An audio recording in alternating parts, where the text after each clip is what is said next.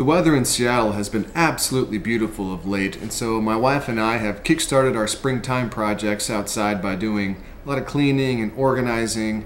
And there was a spot out back that we've never really utilized very well, and we thought it would be a perfect place for a back door patio bar kind of thing.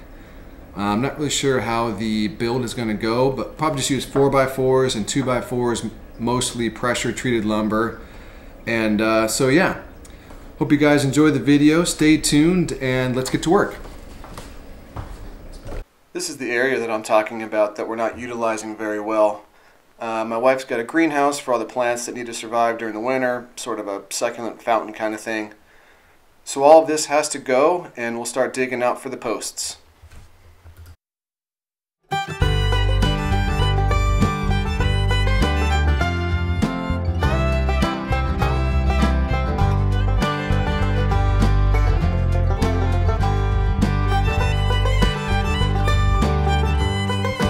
Versus pouring concrete, I just had these cinder blocks with the brackets attached just laying around the house. And so once I dug them down to the proper depth, then I could start making cuts for the 4x4 supports.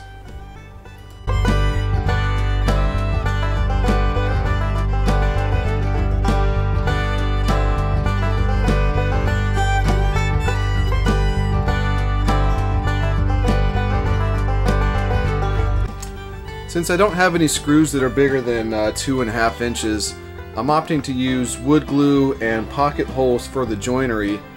Unfortunately, with the Kreg jig that I have, it won't allow me to clamp down on the 4x4. I think it only goes into 2x4 or whatever. But what you can do is you can take off this metal guide that usually comes like this, and you can clamp it down, you know, 1.25 inches away from the edge of the 4x. Clamp it down, drill your pocket holes, and it should work good enough.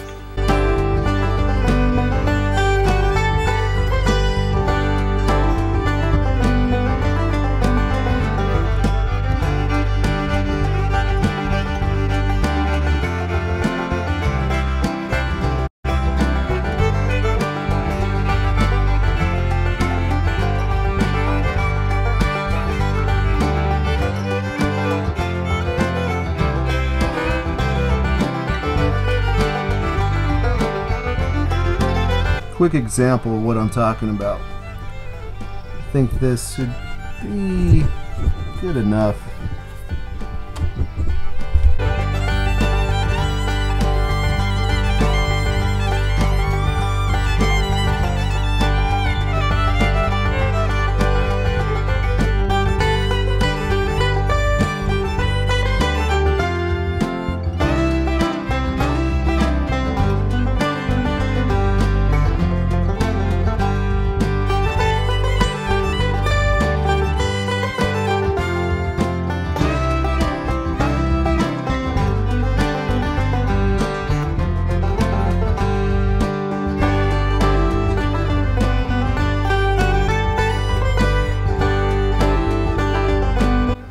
Well, as you can tell, this video's got a lot of time lapses, but what you see here is me just making the cuts for the vertical supports.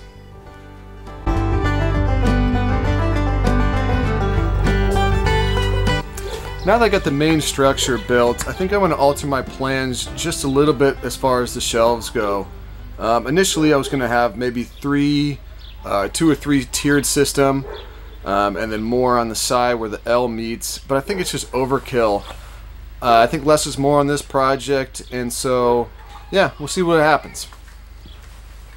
For both the shelf behind the bar and the actual bar top, I'm using a 2x4x12 piece of Douglas fir.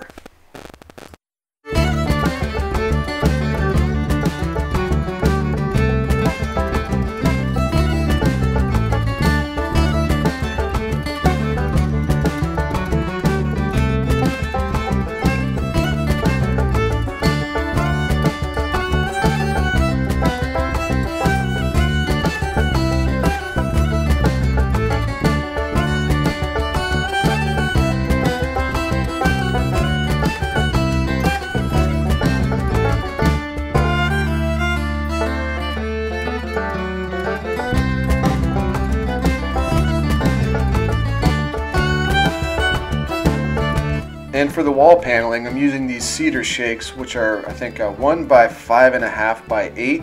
And here I am just cutting them down to size, which is about 6 feet.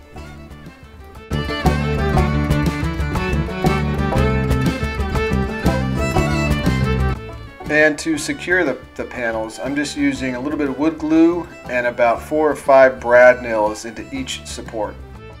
Off camera, I realized I needed an additional support, and so I put a third one smack dab in the middle.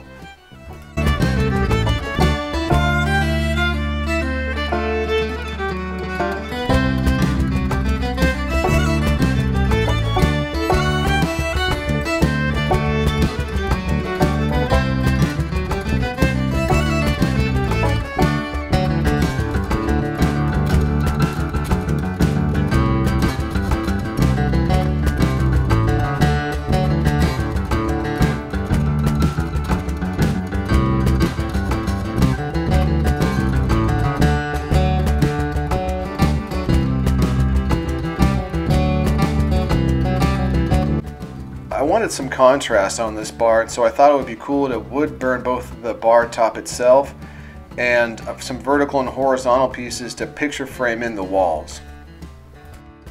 My brother Shay let me borrow his industrial blowtorch, which made quick work of the wood burn sesh.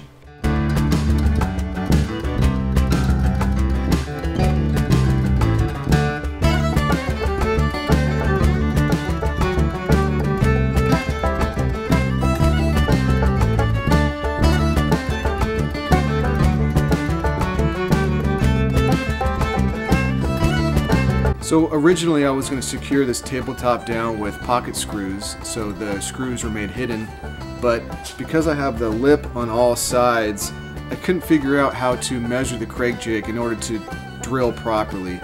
So instead I'm just going to use these 2.5 spac screws and then just drill them into the 4x. Should work just fine.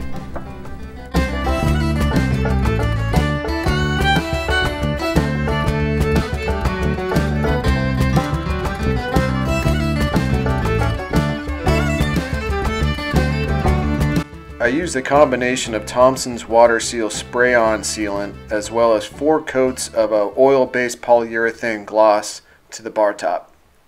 I did that off camera, by the way.